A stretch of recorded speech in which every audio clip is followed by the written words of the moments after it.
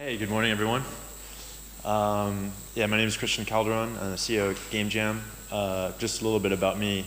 I held executive roles at Ketchup, which was acquired by Ubisoft, Kixeye, and also Dots, the makers of Two Dots.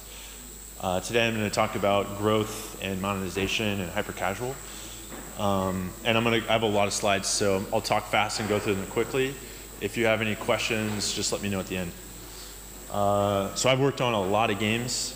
I think at Ketchup we published, while I was there, at least 100 games, and we looked at thousands of games. We were only 3 people, so it's a lot of games to look at.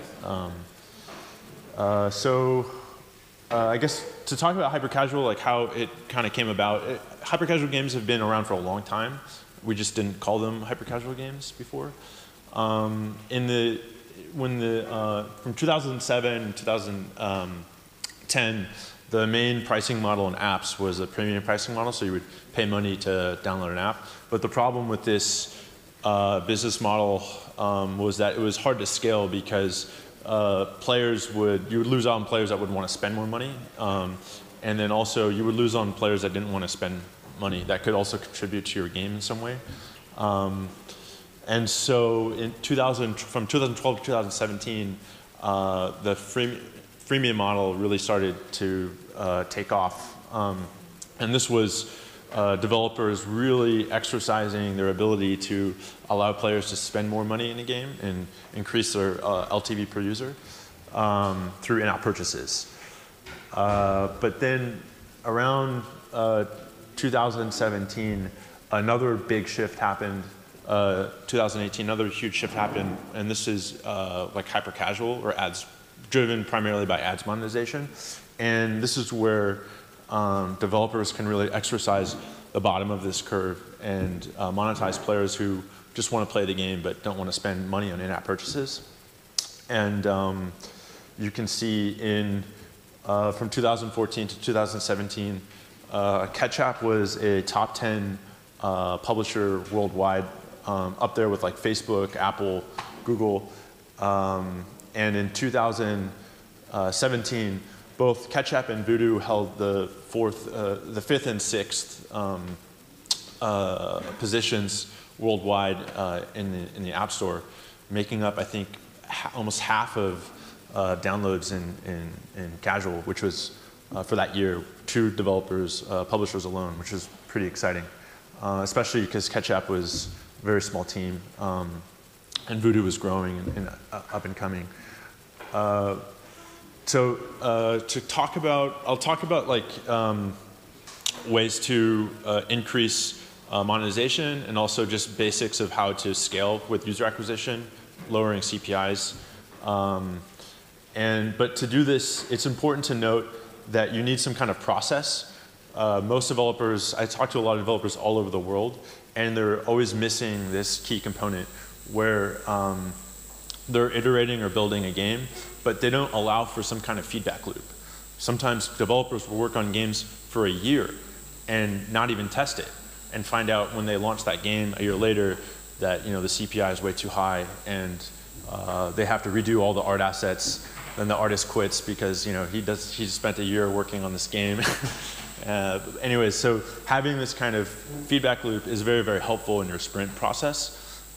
So for us, what we do is we develop a game or a prototype in a week, and then we test it in a market, like mostly like in the United States on iOS, and then we allow for feedback, and then we'll make iterations on that game. Sometimes when we're launching games, when we're testing games, this feedback might not include development the second or third time around. It might just be changes to marketing. So maybe we'll make a game for a week, but we're trying to market it, and then we're trying to market it in different ways to see if we can reduce the acquisition cost. But anyways, having this process is really, really important if you want to learn from your development and improve your LTV or lower your cost per install. So cost per install, pretty basic KPI. Like you look at your cost divided by the amount of installs you have. As you increase the amount of installs you have for the same amount of cost, obviously your CPI goes down, right? Easy concept to understand. The formula for looking at installs is essentially looking at the amount of impressions you have multiplied by the click-through rate, and then again multiplied by the conversion rate. So let's say you have you see an impression on your phone, you click that, that's a click-through rate, and then you go to the App Store, you download the game, and then you open it, that's considered a conversion. So I usually split these two metrics apart because improving them, you're doing different things, and I'll give you some examples right now. So click-through rate, conversion rate. So just to talk about how we improve or test the click-through rate. I'm seeing this a lot in the stores right now, so I don't know if anyone's seen these ads where like you see something like sawing a phone or some guy's about to hit someone and then all of a sudden it just changes to the gameplay. These are gimmicks to improve click-through rate. When we're testing games, actually we'll test even characters to see which one has a higher click-through rate. So in these ads, we have one character, two characters, everything else is exactly the same. The copy, the background colors, everything is exactly the same. We just change the character, and then we test it to see which one has a higher click-through rate. And this can really help also determine in our game development process what the main character should be, and helps us just improve our acquisition costs. This is so quick question, anyone know which one, based on these metrics, the CTR and CVR. So this ad has 1% CTR, 50% CVR.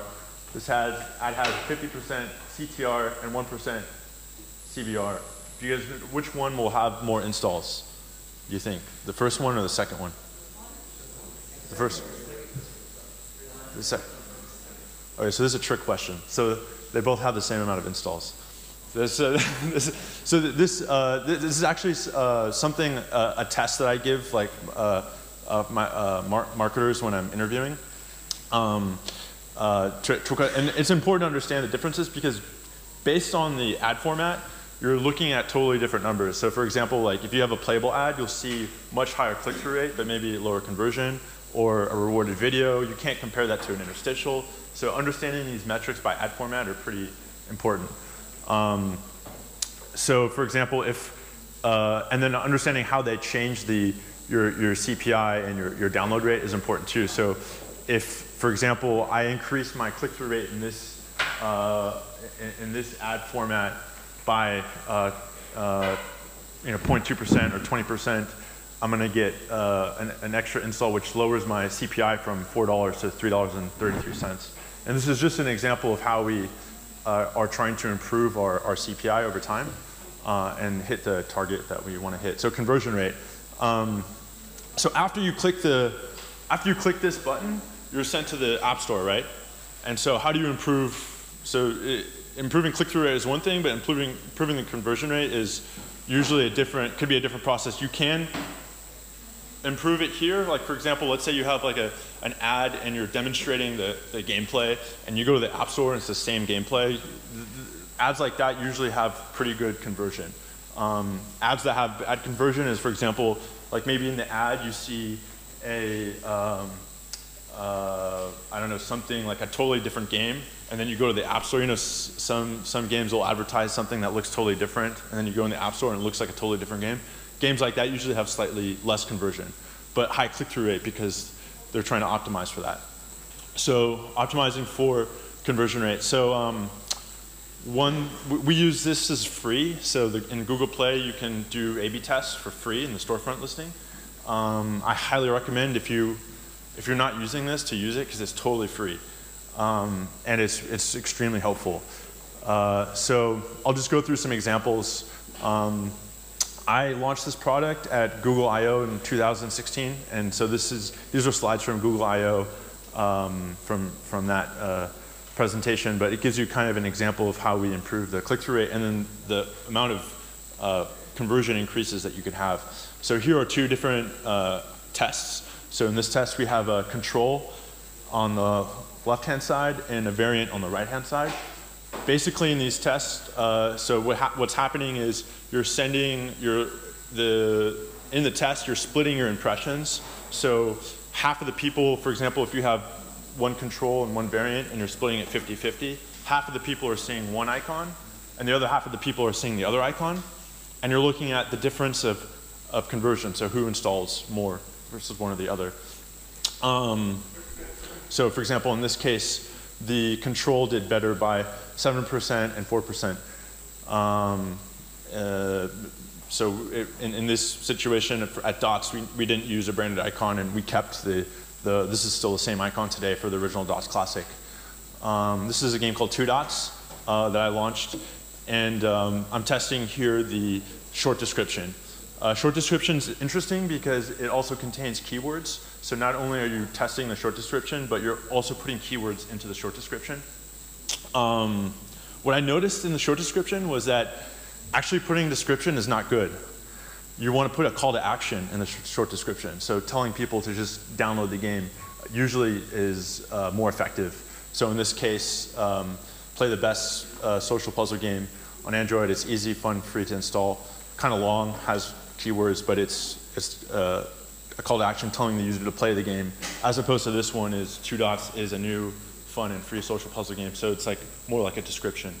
The call to action performed better. So this one's fun. So these are screenshots from Dots Classic, and in this set of screenshots I have just the game board, and this set of screenshots I had illustrating gameplay. Which one do you guys think performs better? This one or this one? This one? Absolutely. So 6% increase. And it's just like a small change, right? Like all I'm doing is like illustrating the gameplay. But this concept you can apply to all your games. Illustrating gameplay, what's happening in the game, is really, really important, especially for conversion. So I've done a bunch of tests at Dots. This was kind of like the variance I would see in conversion. Today I've done tests. I've seen like huge increases, even bigger on icons. But this kind of gives you a proxy for like what you should work on first. So if you're doing A/B tests in your storefront, I would definitely start with the icon, and then move on to screenshots, short description, and feature graphic. I think the video is more important on iOS, but in Google Play, this was the data that I received. But definitely, icon is something you should start on first for increasing your conversion. Okay, so that's cost. So now I'm going to talk a little bit about lifetime value and how we improve lifetime value. So this is the equation for one of the equations for how I look at lifetime value. And the reason why I break it up into retention and ARPDAU is because from a product perspective, I'm approaching these things very differently. So if I want to increase ARPDAU, it's very different for my approach to how I increase retention. And all this formula is saying is LTV for this n number of days is the summation of revenue for some defined period of time multiplied by your ARPDAU. So for example, when we're forecasting retention, we use a very simple decay curve. We're plotting out points, and then we're using nonlinear regression or simple decay curve to predict the future value of the retention. And then taking the summation under the curve gives us the lifetime. So for example, this lifetime is 25.5 days. Then you multiply it by your ARPDAU. Let's say it's 10 cents, and then you get an LTV for that period of time. So we're defining it over a certain amount of days. So I'm going to focus mainly on ads, because we don't have a lot of time, so I'm going to focus mainly on ads ARPDAU and talk about how you can increase your ads ARPDAU from a technical perspective. I won't talk too much from a product perspective. So how many people have ads in their games? Everyone? Oh, that's awesome. Okay, so I hope you guys like this. So imagine like the way I illustrate, the best way I think to improve ads monetization is just by increasing the amount of competition that's happening in your application. So we have lots of advertisers advertising in your game, and to increase the price, essentially, imagine like this green supply line is your app at a certain period of time, like a defined amount of impressions. And this demand curve is, let's just say, the demand for serving ads for those set amount of impressions that you have. If you were somehow to shift this curve up, shifting out the demand curve, you in theory would increase the price. So imagine like this P line is your CPM. The green line is the amount of people that you have, the impressions that you can serve, and the demand for those impressions. So this basic supply and demand concept works for increasing CPM in the games. This is an important curve to look at. So while I was at Ketchup, I looked at worked with a lot of ad networks and at the network level to understand how CPM decay looked like. And I found this to be true for almost all networks, where this is a frequency. So for example, how many ads you serve in a given session, and this is the CPM. So for example, your first impression that you serve usually has a higher CPM, and let's say that same user keeps watching ads, the CPM starts to decay. And this is something that happens a phenomenon that happens at the network level for all games. It's important to understand this because a lot of ad networks will say, "Hey, give me the first impression," right? They want it because it's the most valuable. So it's important to understand how this works. Also, from a product perspective, maybe you don't want to serve that many ads. So, for example, at Dots, we wanted to show just one ad, one rewarded video ad, and because it had the highest CPM, and then we wouldn't let the user see another ad again for that day. So understanding this is kind of important. The adoption rate is also very important, and we'll kind of go over that in a second. But like people engaging with your ads, the percentage of people engaging with your ads has a big effect on your ads ARPDAU. And in this illustration, we show as your CPM increases and the adoption rate increases, the revenue that you get from that first impression will go up proportionally.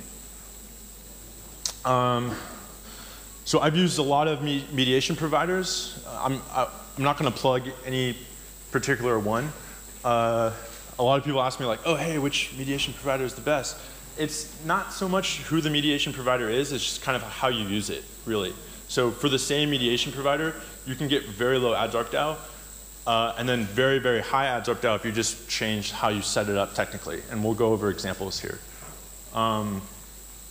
So this is a game that was a top 10 puzzle game in 113 countries. I think it had 1 million installs in the US, and it was doing about 2.5 million impressions for this data set. And it has a 96% fill rate, 4.6 star rating in the App Store. And here's some data behind the game. So it has an average CPM of about $8, engagement rate of 46%, impressions per DAU, so how many impressions I'm seeing per daily active user was 2.1, and the ARPDAU is 1.7 cents. And this is just for one ad format. So this is an interstitial ad. I'm not looking at ARPDAU for all the ads, including, yeah. This is iOS, US. iOS, US. So only iOS, US, and only the interstitial ad. And this is this is the ARPDAU. This is a very bad ARPDAU for an interstitial format in iOS, US. This is also very bad CPM, and I'm going to explain why this is really bad. And the engagement rate is also not too good, and all the metrics are not that good. One of the biggest issues with how this particular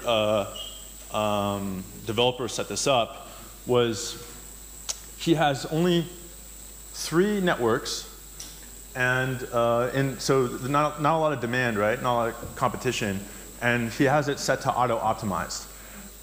So based on whatever mediation you're using, they have some algorithm or some way of optimizing your CPMs, and you don't really have a window an idea of how they do that. Each of the methodologies are very different, and usually what ends up happening is you get a low CPM like this, which results in a low ads ARPDAU.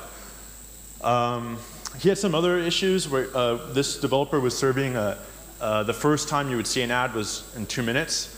And the logic to see the ad was kind of strange. So like every other level, you had a 50% chance to see an ad. So that's partly why this impressions per DAO is so low. And the mediation just like totally needs an overhaul, and I'll show you how to fix this in a second. But this is, the lesson learned from this is don't set up your mediation like this. Like 3 networks auto-optimized is not good.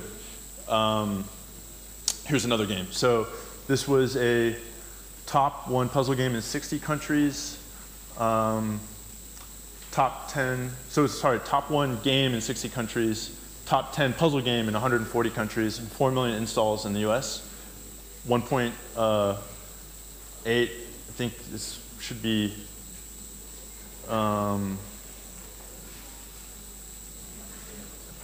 this number is wrong, sorry, and 91% fill rate. So I'll just kind of go over the data here. So this was the CPM, 12.7, so a little bit higher. Engagement rate a lot lower, 23%. And impressions per DAO, very low, 0.4x. And the ads ARPDAO is just miserable. I mean, 0.5 cents is just really, really bad. And this is mainly the reason, mainly the reason is because this impressions per DAO is very low, and the engagement rate is really, really low. That's really bringing down the ads ARPDAO a lot. CPM is a little bit better, but from a product perspective, this isn't performing that well. This also isn't the best setup. So he has 2 networks in manual, and then he has 4 networks auto-optimized. The problem with this is when you set up a network in a manual position with no defined price and no defined cap, the network can serve that impression at any price. So I'm not saying that ironSource is doing this, but technically they could serve this impression for a penny, which could be bad.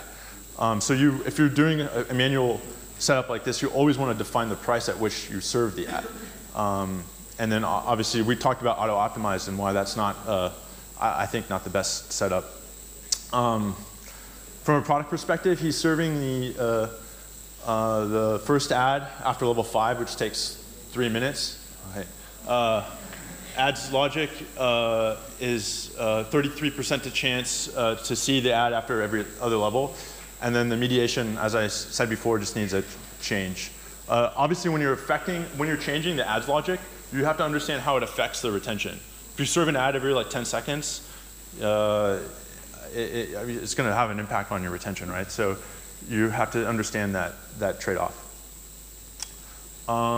This was a top 1 puzzle game in 60 countries, 3.7 million installs in the US, and 11.3 million impressions in the US with a 48% fill rate, lower star rating. This fill rate is a lower fill rate, which I think is pretty good. I don't like to have high fill rates in the game. And this game has just way better metrics. So 28.77 cent CPM, 8.4 cents ARPDAO, and this is just on the interstitial unit. So if the game has the ads ARPDAO is more than double for all the ad formats. 2.9 impressions per DAO, and the engagement rate is about 61%. The reason why this CPM is so strong is because I've set up a fully manual waterfall. So I'm using 7 networks, 40 instances, and the price range from $50 to $6. So for example, ironSource here is, this impression is at $50, and then AppLovin I think is maybe like, I don't know, $49, and then Unity is at $40. So I only serve the impression if they hit that price. And this allows me to control the value I get from each impression. This can actually be even further optimized. In other games, I've set the price range from $95 to like $4, and I've seen a bigger impact to CPM. depending on the network. Like for example, Facebook, you can have a pretty high CPM on your first call. This ways to optimize it is you can maybe add more networks, expand the price range, and obviously you need to test the effect on retention if you change the ads logic. So we kind of talked about two different setups. The one we didn't mention was header bidding. So automatic, you can set up your waterfall automatically. You can use like a fully manual setup, which I think is the best. And then you can do header bidding, which is kind of a new, people have been talking about it for a long time. The methodology, the idea behind header bidding is really, really good. So the idea is that these networks that are bidding can bid in milliseconds. So ideally, they can bid all along in between all of these instances. In theory, it should increase the competition because the ad network is sending, responding to more requests to serve an ad. So in theory, it should increase your CPMs. But what I found is actually, and I've talked to other developers and they've experienced the same issue, with header bidding, the bidders were really, really good at buying very low CPMs, which isn't at a high fill rate, which is not something I'm a huge fan of.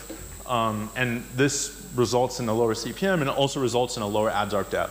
So if you do use header bidding, my recommendation is to always set a price floor on the CPM. So don't let the bidders serve ads for low CPM because it's going to result in a low ads ARPDAU. And kind of like the price ranges that I've seen in the tests that I've done was from an automatic setup, I've seen usually like 1 to 8 cents ads ARPDAU. In a manual setup, between like 18 to 19 cents. I've seen some games that have like 25-cent ads ARPDAU. And then header bidding, it's slightly lower, mainly because of this issue here with the bidders filling at low CPMs. So just the takeaway on the header bidding is it could work well, but I think the technology just needs more time because it's pretty new. So if you do use header bidding, I would just be aware of that issue. So we talked really fast, and I'm basically out of time. But a lot of the concepts, if they're unfamiliar to you, I highly recommend to read this book. It's called Freemium Economics by Eric Seufert. And this book kind of talks about the basics of user acquisition, modeling, and kind of like the supply and demand of rules of supply and demand that can apply to your games. Yeah, and that's all. Thanks.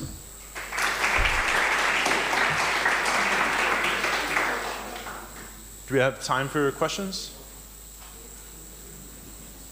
Anyone have a question? Yeah. Yeah, I can give you access to the slides. Just send me an email and I'll yeah.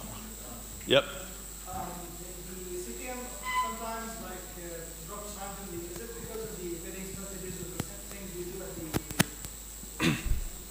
at the eCPM or like CPM sometimes drops like randomly. Yep. So is it something that we're doing at the you can say the website? Your CPM, or is it something from the ad network itself? No, you have control of that. So if your CPM is dropping, and it could be for a few different reasons, but the most common situation is you have an automatic setup. So you're not controlling the price points at which you're serving impressions in your game, and because of that, you could have very big fluctuations in CPM. Also with the bidders, if you're not setting floors, you could see big fluctuations in CPM. Okay. But if you have a fully manual setup and you're controlling the price points, you basically don't, you can have more control over your CPM, I think. Thank you. Yeah. Any other questions? All right, thanks very much. Yeah.